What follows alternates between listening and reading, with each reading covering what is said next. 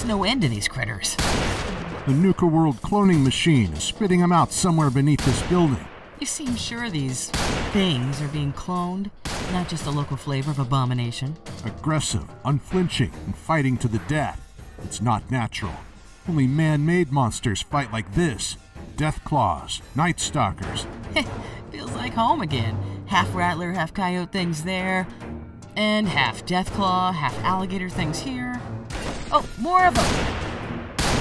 I can't hack that console. It needs voice authentication to open. Whose voice? No, wait, let me guess.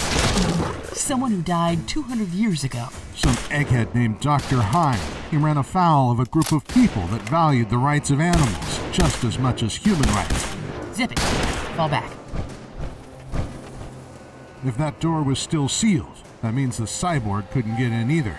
Then he's still somewhere in Nuka World, looking for a way into the cloning facility. Sneaky bastard. Could be within a few yards of us right now, hoping we'll find a way in for him.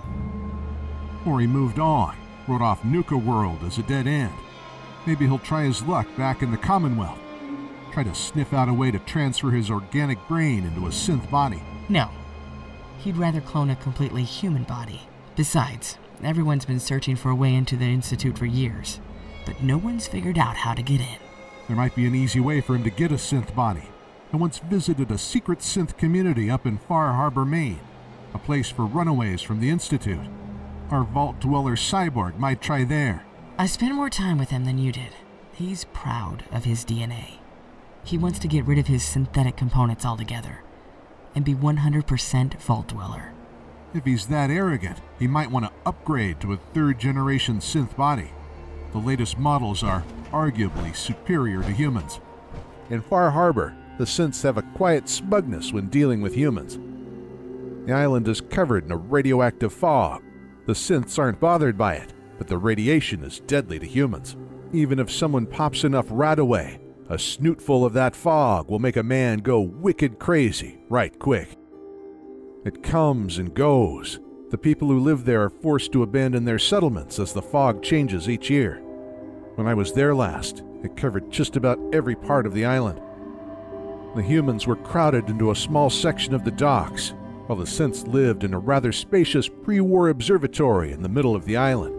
Dima, the rickety old machine who led them, had created a device that would condense the fog out of the atmosphere so that small human communities were safe, but those fog condensers were always in short supply. I suspected that was on purpose. He might have been hedging his bets. You know those Children of Adam kooks? What? Oh, yeah. Ran into some of them down south when I came out of the glowing sea. They're all over the East Coast now. Came pretty far from being just a single weird cult in a backwater hellhole. There's a big group of them in Far Harbor. They thought the fog was a gift to them from their god, so Dima and the synths had to maintain a balance between the Children of Adam and the saner folk on the docks. I had the feeling that Dima could just wipe out either group anytime he wanted.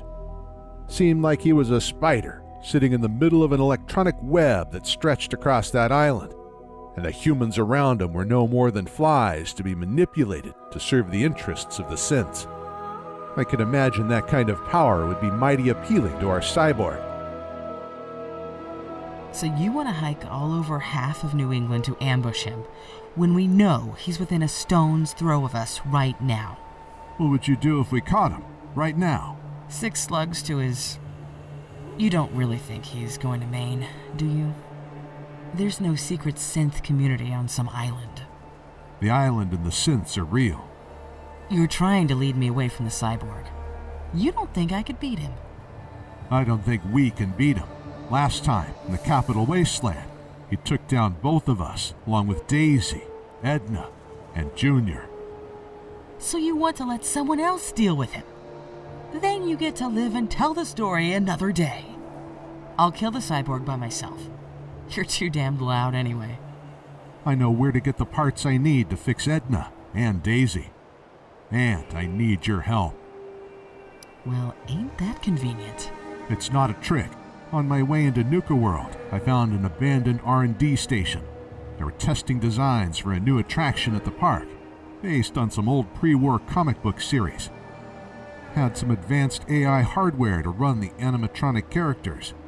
I grabbed just about everything I'll need to rebuild Edna and most of the components to wire Daisy's brain into a new body. I learned a few things about robotics since we last met. I can make some upgrades, improve our odds against the android when we catch him.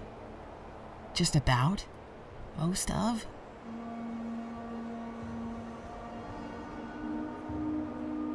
Edna's personality matrix. Daisy's brain. You sure she's still alive in there? You sure Edna's still ticking inside that thing? The casing's cracked, but the data is intact. No damage to internal components. I haven't been able to talk to Daisy since I disconnected her from the cybernetics. But she's still alive.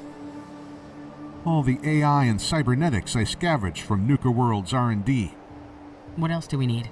Robot viscera, and plenty of it. There's a junkyard to the south. All this talk about the cyborg has got my dander up. How about we mosey over to Galactic Zone and make some fresh robot guts? I ever tell you about a raider gang called the Rust Devils? Less talk, more smash. Attention all my favorite undesirables out there. In case you haven't noticed, looks like we got ourselves some fresh meat to run the gauntlet. Get your ass down to Cola Cars. The main event's about to begin. Remember, longest survival time against Coulter still stands at 1 minute 37 seconds. You think that DJ is talking about our cyborg? Be a shame if this overboss Coulter killed him before I could get my hands on him. Nah, probably some dink from Boston who wandered into the overboss's tourist trap.